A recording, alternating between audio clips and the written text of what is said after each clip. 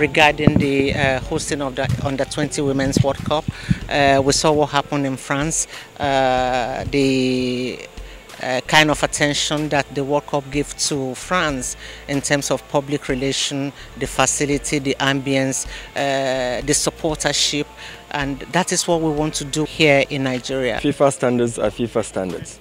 We had to submit a bid document 968 pages long, and I'm sure you know that would mean a lot of work, both in substance and in academics.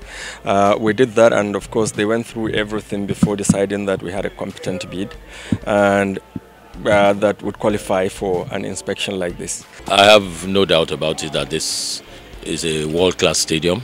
The facilities are world-class. You know, when you talk about a football stadium, or at least the facilities for football, you're looking most especially at the quality of the playing pitch, the facilities for the players, for the officials, and in this place we have everything.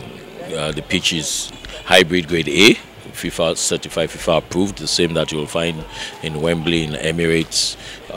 We have the doping control rooms. We have 4 dressing rooms in case you have back-to-back matches. The seats are fantastic. We have 14 hospitality suites for corporate sponsors who may want to take up places. And honestly, it's something that we're very proud of in Lagos State, and it's something I'm sure even FIFA is quite impressed with what we have here.